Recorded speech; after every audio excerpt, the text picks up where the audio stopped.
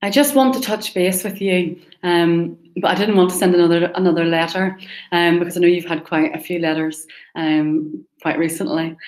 Students have been absolutely fantastic this week. They've had so much to adjust and adapt to, and they've done absolutely brilliantly without any fuss. You'll know that there's lots of talk about catch-up. There's lots of worry about students' education. It's all over the media and the press, social media, etc.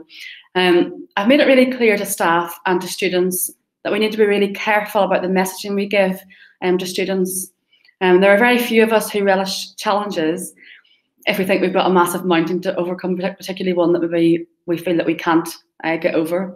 And I don't want students to feel that everything is lost and that they should just give up. And that's actually because it's completely untrue. Our students have worked really hard during this lockdown, and I want to say thank you so much for supporting them. So we're starting back from a really good place.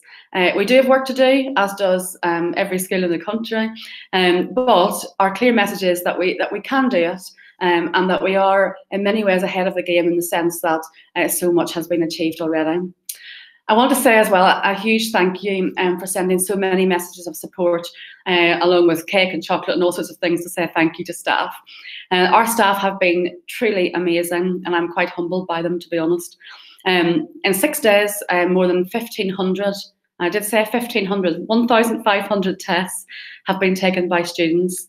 And for this to happen, our pastoral team and support team, they've trained in a completely different role.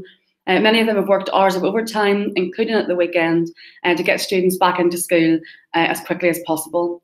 The workload has been immense and hugely stressful, and I've heard not one grumble from anywhere.